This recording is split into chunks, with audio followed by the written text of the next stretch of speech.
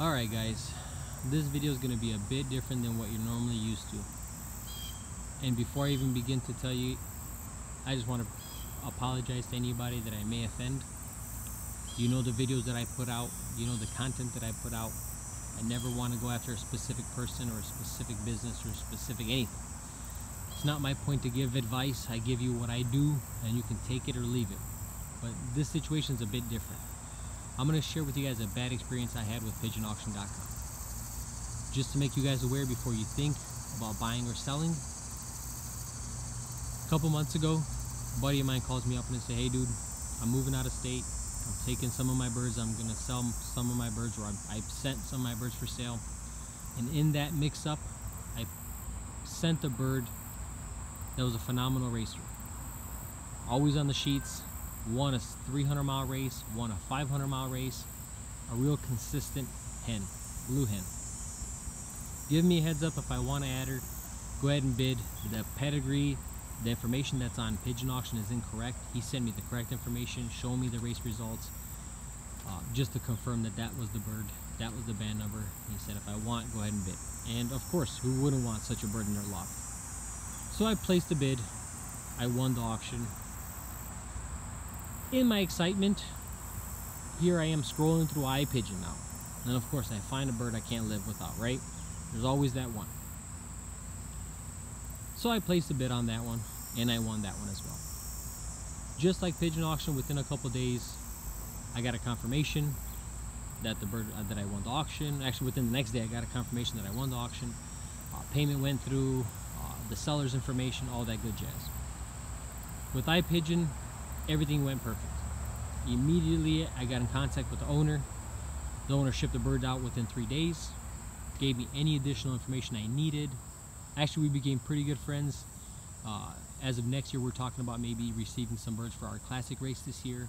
So my experience was great. Back to Pigeon Auction. A couple weeks go by, I get nothing. I email my buddy, or I call my buddy and said, "Hey dude, I didn't get anything." He goes, "Hey, you know, it's hot. Maybe that's why they didn't ship it. Give it a little while, go from there." So I wasn't too amped. I already got the one bird from iPigeon, so I was kind of calm.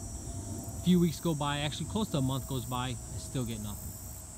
My buddy calls me up, "Hey man, did you ever get that bird?" Nope, I didn't get anything. I went ahead and emailed Pigeon Auction. They got back to me. I forgot exactly what they said, why they didn't ship the bird, but it's gonna get shipped within the next couple of days. They provided me a tracking number. So I waited. A week goes by, I get nothing. Here's the second week after we've made contact with each other. I get an email, "Hey, did you receive your pigeon?" I email back, "I have the tracking number stating that the label was created but the bird was never delivered. So how can I possibly get my bird?" I call my buddy. My buddy's like, "Hey dude, they're telling me your card didn't go through." He's getting totally different information than what I'm getting.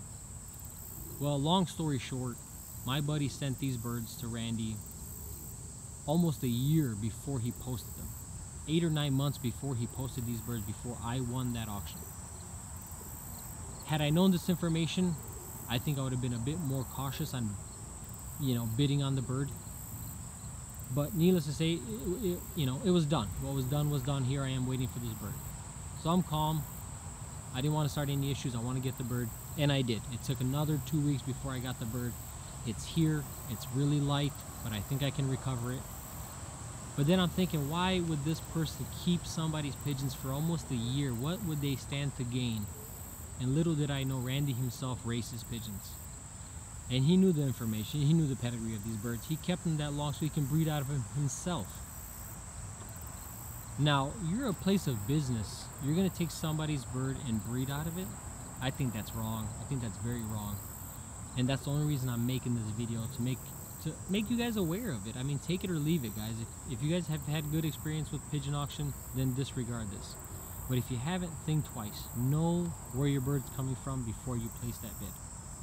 As for PigeonAuction.com, I think is a joke. The way I was treated was very poorly. The information was incorrect. What I was told and what my buddy was told, of course they didn't know that we were buddies and that I bought it basically from him, but through Pigeon Auction. So they're telling him that their horse ran into the barn and some of the birds got out, and that was possibly one of the birds. I mean, just a run around over this pigeon. Needless to say, I myself will never buy or sell anything on pigeonauction.com. A buddy of mine, I shared this story at the club, and a buddy of mine said he ordered a bird and they shipped him a common. They shipped him a bird without a band. He said he looked like a common pigeon. Luckily enough, he was able to get his money back, and he just let the bird go. I mean, what are you going to do with a common bird?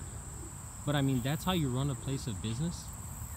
And I'm sure that there are plenty of employees there that are at no fault whatsoever, and I'd hate to slander a company, but I feel like, again, I owe it to you guys to let you guys know from my experience and just make you guys aware of it more than anything. I think the way it was conducted was very poorly, very wrong. You don't do that. You're a business, man. I mean, am I wrong to think that, guys? Am I wrong to think that this person breeding out of the birds that he's been sent to sell, and on top of that, he was sent, 20, maybe 30 birds, and since then he's only posted about 12. So where are the rest of the birds? Like, how can you do a person so wrong? My buddy's beyond frustrated. He's at the point where he's just gonna go there and get the birds himself,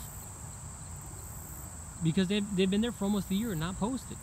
And nobody, you know damn well, nobody's gonna keep a stranger's bird if it doesn't stand to benefit themselves. And that's what he's doing. He's breeding out of those birds because he has the pedigrees, he sees the results, he knows the name of the person, and here he is breeding out of somebody else's bird that person trusted to post and sell. So again, guys, I apologize if I offend anybody. You know, this is not the content I like to put out, but it is what it is, and I'm gonna make you guys aware. If I'm wrong, I apologize. It is what it is, guys. Again, I myself will never post or sell, buy anything from pigeonauction.com. I'll stick primarily to iPigeon if I want to sell something, or if I want to look at buying something. So, if you guys ever want to get anything from me, that's where you'll find me. Hate to make the video. I thought long and hard before making it, but it's wrong, and I feel like I need to tell you guys. As for the way the rest of the season's going, it's a little rough to start. I'll make a video sharing that information, but I'm slowly starting to come to realize that you can't overwork a pigeon. You can't overtrain a pigeon. They need equal rest as they get trained. I mean, that's just, I think it's imperative, and I'm starting to find that out, and of course I found out the hard way.